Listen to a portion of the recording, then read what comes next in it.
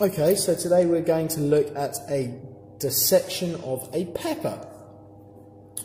I'm going to take just some normal red pepper and I'm just going to cut a little section out of my pepper that might enable me to show you a few different types of cell that there are presently in the pepper.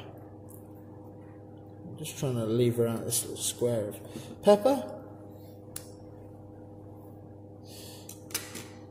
So hopefully if you've looked at a pepper before and hopefully if you've got access to a pepper at home, you'll be able to have a go a little bit at something like this. The upside, of course, is that you can then cook all of the rest of this pepper.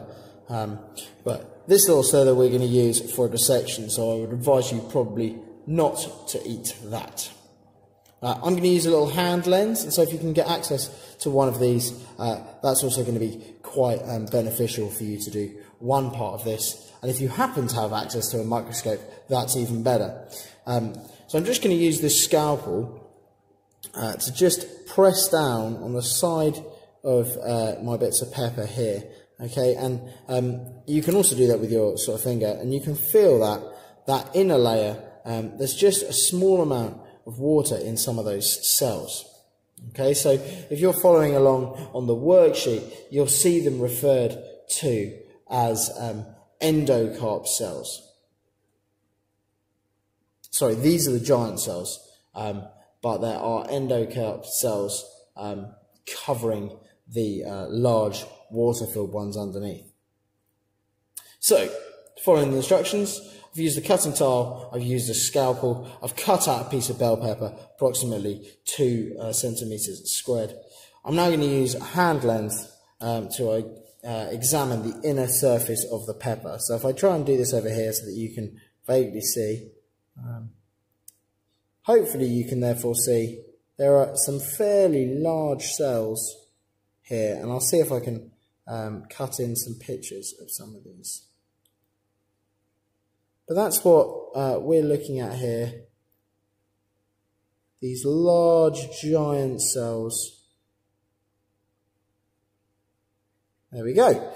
So there are some nice giant cells there for you to see. That's one of the pictures that you're going to need to draw in your results section, the drawing of the giant cells.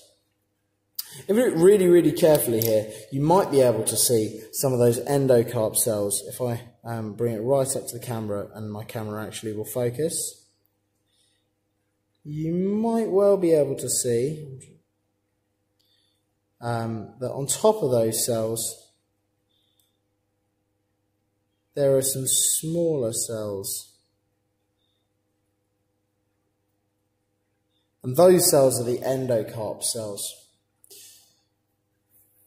What I'm going to try to do, okay, and this is the really difficult bit, okay, is to cut a thin section of the pericarp, which is the layer there. I'm going to see if I can cut a really, really thin section and mount it on a microscope slide.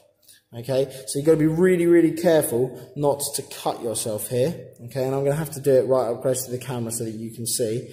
But what I'm going to try to do is just to cut a small layer there, so that's about all I'm taking, and to be honest, you probably could go thinner than that if you have got the skills to do that. Cut a really thin bit. Now, you won't need very much at all, and you've got to be really, really careful when you're using a knife.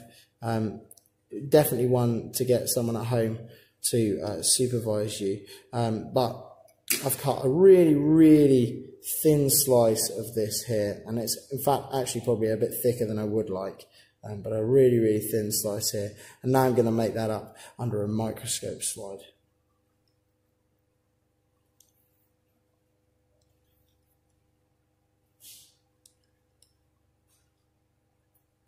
So I struggled to find the microscope slide that I put out. So I've got a microscope slide here, quite difficult to see on the film because it's obviously transparent, and a cover slip.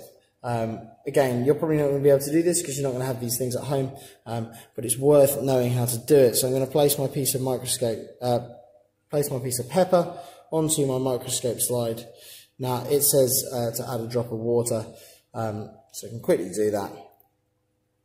Then I'm going to place the cover slip, which is a really thin sheet of glass, down on top of my bit of pepper, which hopefully I can now show you under here.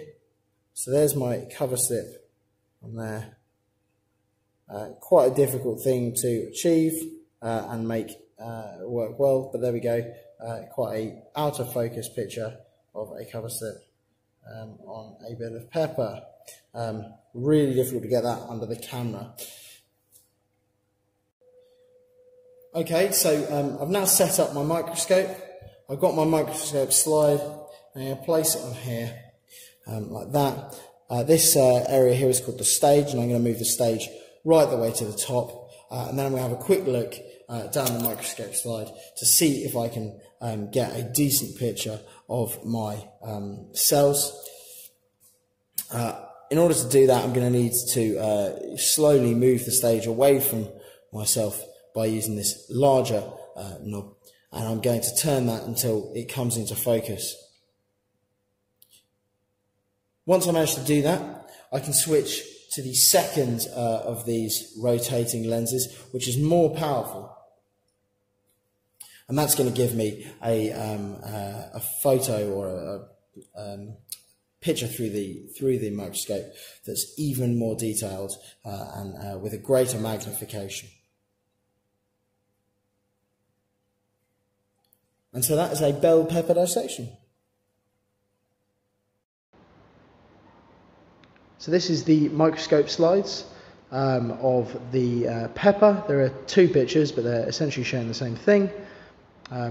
You'll need to get a copy of these pictures in your worksheet under the section where we're looking at the microscope.